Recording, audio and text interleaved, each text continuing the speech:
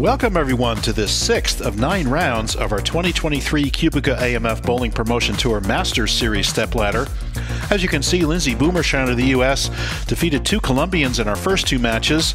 Then she fell to Liz Johnson, who's been averaging just under 250 in her last 3 wins against Lindsay, then Otalora of Colombia, and Joliffe of France, giving Liz the right now to face Matt McNiel, the smooth-stroking left-hander from the U.S., who averaged over 230 in his 18 games of qualifying. And it will be Matt kicking things off on the left lane. And here he goes, this beautiful stroke, and comes up for a mixer 10-pin to kick things off. Matt, of course, is employed by Storm and is a PWBA ball rep, so he actually reps Liz on the ladies tour. And so let's see if he gives her any advice about this match. He started off what looks like a infinite physics, a more aggressive ball, and went left and straight at the pocket, left that mixer 10. Let's see how he adapts to this gateway arch oil pattern. 42 feet, fair bit of ratio, and you can see Matt just stroking over for the 10-pin. And here is Liz, as we said, averaging about 1 pin under 250 for her first 3 games. And she does get an 8-pin handicap by international rule. Whenever ladies bowl men, they get an 8-pin advantage. And there is Liz right up the lane, ringing 10 to kick things off. Liz has been striking at will pretty much on this pattern, even as it changes. This is, as we said, our 6th round. We've only had 1 left-hander, so here is Liz now cross lane to the 10-pin, and definitely seeing some transition on that right side, pretty much because she's the one carving it right up the 10 board.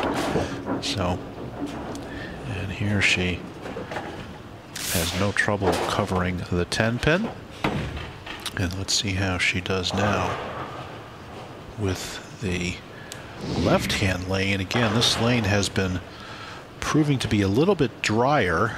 She actually lost a roll-off on this lane, having the ball go high through the face. Let's see her shot here. That's right up 10. Oh, same place, but look at that, same problem. Ball hits the mid lane and turns left and goes up through the beak. Does not leave her a split. So luckily she's got a makeable spare, and she'll have to make an adjustment off of that shot clearly. Even though she's coming off a big gain on these 2 lanes, they can change very, very quickly. So she moves right with her Lucy mixed doubles spare ball, and no trouble on the spare for Liz. As we said, Liz gets an 8-pin advantage to kick things off, and we will calculate that into the score as we go along. Here is McNiel and Matt with really nothing short of dominance at the USBC Open Championships. He's got 4 titles, including the all events all-time record. And there is a beautiful stroke right up the lane, and perfect flush strike for Matt. As we said, he's about 2 arrows left of where Joliffe was playing these lanes, the 2-handed lefty. And Matt stroking it right up the 5, 6, 7 board, again using that infinite physics. Looks like it's got a little bit of polish on it, so it's not as aggressive as it otherwise would be out of the box.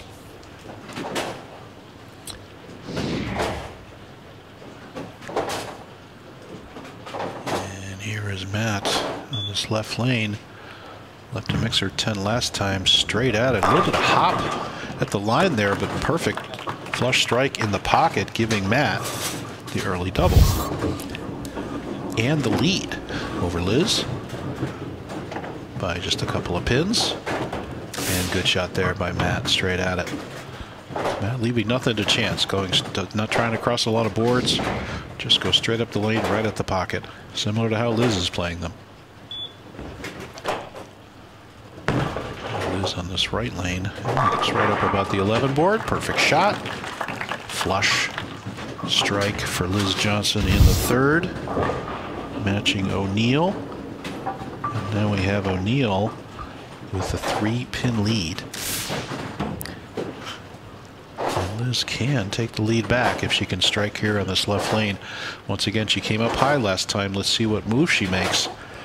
Problem is these lanes are starting to cliff a little bit. If she moves in too much, and too much might even be 2 boards, she could catch some oil and not get it back up to the pocket. She throws the shot here. Yep, that's in a board or two. And sure enough, look at what happens. It catches the oil and goes down the lane and leaves the 2-4.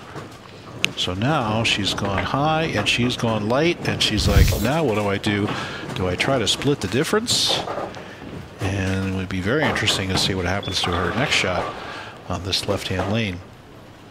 And this leaves another makeable spare, the 2-4. And no problem with that spare. And once again, we have a 3-pin match.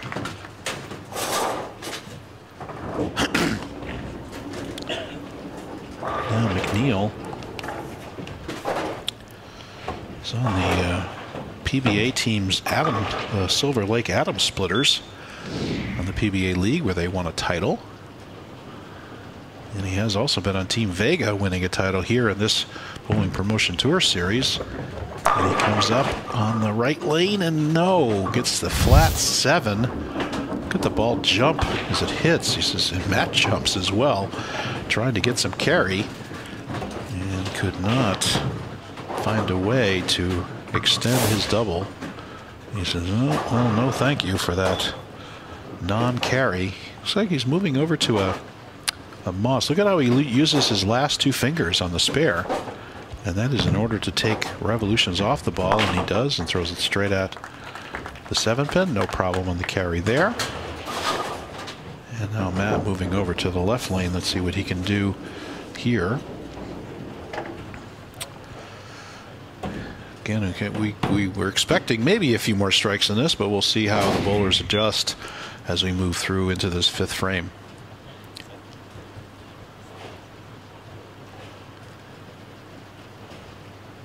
And Matt, once again, a little high in the pocket there in that left lane. He says safe, no split once again. Now he leaves the 6-10 spare, so I think he expected a little bit easier time into the pocket. Comes up a little bit high, and there is the 6-10. QubicaAMF Strike Tour Series is a special event organized by Bowling Promotion for the French Federation and the French Olympic Sport Channel for the promotion of bowling and the French teams specifically. QubicaAMF has signed on for a 3-year commitment to sponsor this Masters Series, so thank you so much to QubicaAMF for that sponsorship. And Matt, of course, no trouble on the 6-10 conversion. Let's see how Liz does here with that 8 count. Matt's lead is down to a single pin. And let's see what Liz can do here on the right lane. Straight up 10. Gets the mixer. Oh, the 4, 5, 7 going very late. She's had other hits like that on this lane. Let's watch the action of the head pin. Let's watch the head pin go over to the sideboard, spin around and take out both the 4 and the 7. And then we saw a little bit of mixer action on the 5 and giving her the strike. And once again, we have exactly a 1-pin match through 5. Couldn't ask for better than this. Let's see if Liz can double up and take the lead. And again, she's been high and she's been light on this left lane. What will she do here? And straight at it, splits the difference. Mixer 7, good shot. Could have gone easily, but can't quite get it to go. And looks like she exactly split the difference between the last 2 shots. That's right up about the 11 board, right up into the pocket, like she's been doing, but leaves the mixer 7. So can't find a way to double here through 6 frames. Liz, very uncharacteristic compared to her last few matches. By now she would have strings of strikes going. And covers the spare, no problem. Keep working. And here is Mac. Can he open it up? Figure out a way to put some strikes together here. Kind of a nip and tuck match. Once again, Matt with the straight up approach. No nonsense. Right at the pocket. with his hand right behind it, trying not to get a lot of side spin. And again, straight at the pocket, and smashes out the 7-pin for the carry on the right lane. Watch the 7-pin get toppled over. You might think this might be a weak 7 hit, but it gets toppled, and a messenger across as well. So there's a strike. Now can Matt double up and extend his 1-pin lead to 11? And neither bowler able to really grab the upper hand here. Nip and tuck match.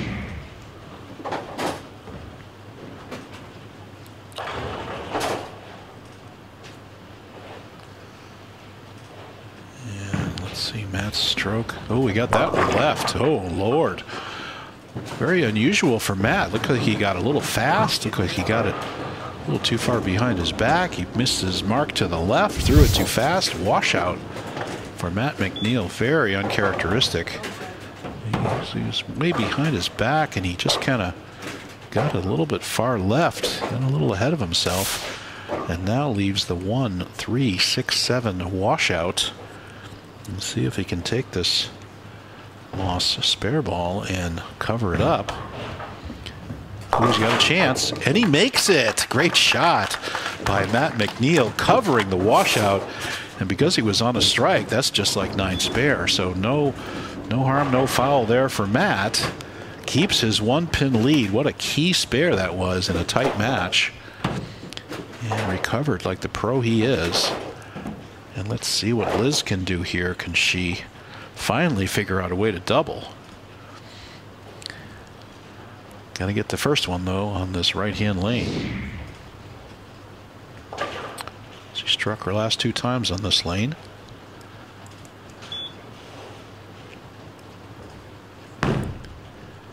And right up 11, turn it up, slap the 10. 3 strikes on that right-hand lane. Good shots. Now over to the challenging lane. Look at that, right over the 10 board. Makes a turn on the mid lane just enough to slap the 10 out. She was worried about either a weak 10 or a solid 10 on that shot, but does get the carry. And let's see what she can do on this left lane. Can she finally solve it? Figure out how to strike. She's been having her way with this lane in the last few matches, but this transition is starting to get her. Let's see what she does here. She knows she has to go straight at it, and she does, right at it, and it's high flush. Perfect shot. Slaps the 7 out late, and there is the double for Liz Johnson to claim the lead. Nip and tuck here, this match. It will be a 9-pin lead for Liz Johnson right now, and Matt will need to double to get his 1-pin lead back. And again, right behind it, stroke it right up the lane, get that forward roll, gets the strike, and now he says, what am I going to do on this left lane that has not been my friend? And again, Matt also striking on the right lane and struggling on the left lane, and flushes that one. Beautiful shot.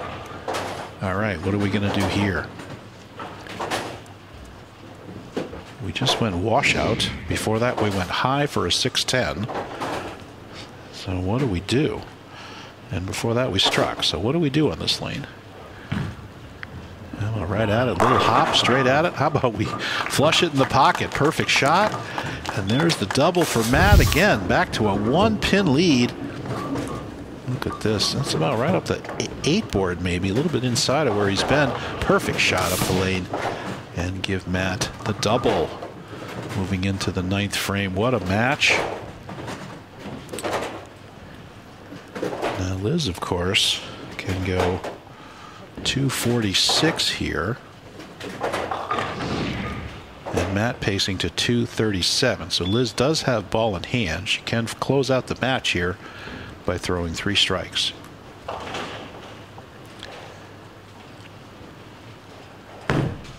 And here's her shot here. That's right up the 11. Oh, light on the right-hand lane. I think she got that in a board or two and maybe a little fast. And unfortunately leaves a little half of the bucket. That's right up the 11 board. Look at it catch the oil in the mid lane, does not make the turn, and leaves the 5-8. Giving her a deficit now of 3 pins against Matt. And she comes up and no trouble on the 5-8 conversion. Now here's the situation. Liz is down. She's down by 3 pins. If she can double and put herself up, she can force Matt to get the first one in the 10th. And again, she's on her more challenging lane, but she just threw a perfect strike in her last shot. Let's see what she does here. Again, if she can double, she can put some pressure on Matt. If not, Matt will just need a mark to win and move on to face Jack Blythe of England. And good shot there by Liz. Oh, gets the mixer. Gets the first one in the 10th. Very important. Now this next one is all important to get it and force McNiel to strike in the 10th. Look at that, right over 10. Boy, she's just all around that second arrow. Comes up and gets the mixer, slaps the 4 back across the deck. She says, come on, thank you very much. I appreciate it. This is the shot right here to take the lead in the 10th. Liz Johnson comes up, good shot. Oh, perfect flush strike. Vortex strike, as we call that one. Absolutely perfect when she needed it. All of her nibbling around the pocket has paid off in this shot right here. Look at this. Right up the lane. Perfect speed. Absolutely flush through the pocket. Beautiful shot. Liz Johnson takes the lead. Now the pressure back on McNiel. Can he get the first one in the 10th to win the match? And there's going to be, yep, 3 in the 10th for Liz. Let's give her the 224 with her handicap. And now Matt must have the first strike if he's interested in winning. Right now he's at a 217 pace. He's got to have the first one and decent count, but the first one is everything. This is the shot. Sets up. Ball away, right up the lane. Oh, a mixer 10 pin. Oh, what a good shot by Matt. Not rewarded. Oh, he's frustrated, and why not? He made the shot. That was a good shot. It was a little bit light in the pocket. Maybe he wished it would have been a little more flush. But that was a good shot. Good enough to strike, certainly. And Matt McNiel will be Liz's 4th victim, and she will move on to face Jack Blythe, the winner of that match, on to face Danielle McEwen and then Dennis Guggenheim. Boy, and of course that one goes for Matt. Matt cannot pull out the win against Liz Johnson, but what a great match we saw here, folks. And we'll see some of these finished statistics, and then we will see the interview with Matt and Marc Chavet. And let's see, let's look at our stats here. And boy, Liz escaping that match. And Liz with 7 strikes, 5 spares. And Matt with 6 strikes, 5 spares. 224 to 216. Of course, Liz with the extra shot in the 10th. Wow, Liz pulling this one out. They actually tied scratch. So it was Liz's 8-pin handicap once again that gets her through the match. So here's our interview with Matt McNiel. Match âprement disputé là encore entre Liz Johnson et Matt McNiel. Ça s'est réglé et ça s'est joué sur une seule boule, la 10e frame. Matt McNiel qui est passé juste un petit peu à côté, la 10, qui n'a pas voulu se coucher. Matt, it all came down to that one single shot, frame 10, the 10 pin just staying up there, unable to go horizontally. How does it feel when a match is determined on that one single shot? Well, I let it get to that point. I definitely had good ball reaction. I just didn't make enough good shots leading up to that point. And had I done that, it wouldn't have come down to that one shot. But I let it happen. You let a Hall of Famer like Liz Johnson stick around, she's going to find a way to be competitive. And that was what I did. And that's my mistake and just not a good... not enough good shots on my part, and she made a great out to force me to strike. So hats off to her. Matt est très élégant dans sa défaite. Il dit voilà, j'ai laissé la situation un petit peu dépérir. C'est de ma faute qu'on en soit arrivé là, que tout se joue sur cette boule. Et quand on laisse évidemment à une membre du Temple de la Renommée comme Liz Johnson le loisir de revenir dans une rencontre, forcément je me suis mis un petit peu dans cette situation embarrassante. Matt, it's been a tremendous couple of days here on French soil.